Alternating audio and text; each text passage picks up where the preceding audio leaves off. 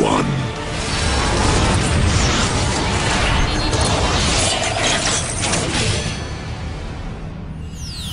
What is up, Transformers Nation? TransformersNstuff here.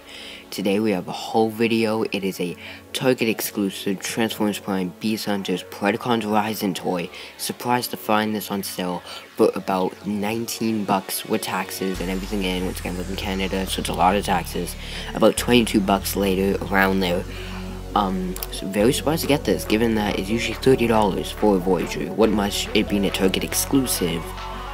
And this particular Transformer was inside the Predacons Rising series, so I had to get him. And of course, you and I both know it is Dark Steel. I mean, how could I resist?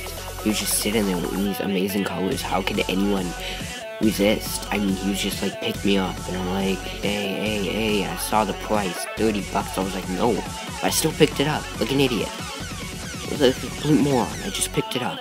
In bondage.